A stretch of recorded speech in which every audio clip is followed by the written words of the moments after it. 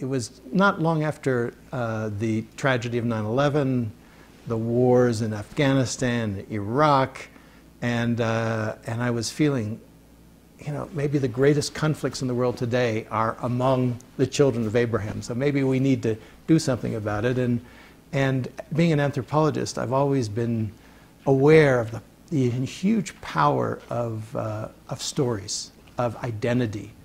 And so I came back to the story of Abraham and said, you know, isn't it curious? I mean, if Abraham were alive today, his heart would be breaking to see how some of his children are treating each other. And the story of Abraham and the journey he took 4,000 years ago with his family through the heart of the Middle East is the most widely shared origin story. And what does it remind us? It reminds us that we're all one, in fact, and therefore we need to treat each other with kindness, with respect, with dignity, with justice.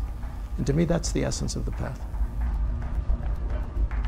To me, the power of walking is huge. Somehow when you walk together, you know, you're side by side. All my life I've worked in the area of negotiation, and you're kind of face to face, which is beautiful. But there's something powerful about walking side by side, shoulder to shoulder in the same direction. You know, if I'm face to face with you, and you get up close, people feel threatened.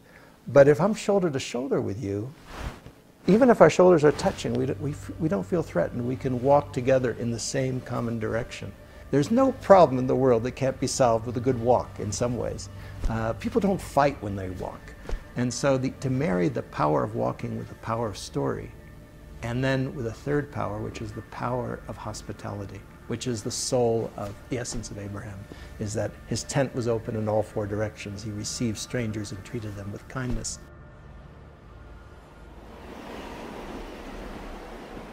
This is an amazing walk. Can you imagine stumbling on an old monastery?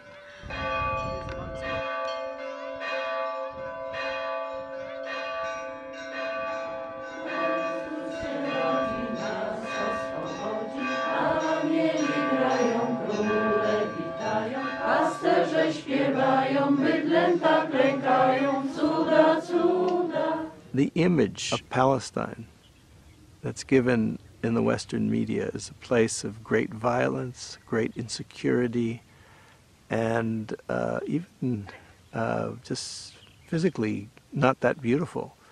And the amazing thing about taking this walk is you realize just how safe you feel, how welcomed you feel, and how beautiful, unbelievably beautiful, the patches of countryside actually are. For the last 3 or 4 decades, I've been a student of human conflict. And one thing I've noticed is that as long as conflicts may seem to last, paths outlast conflicts.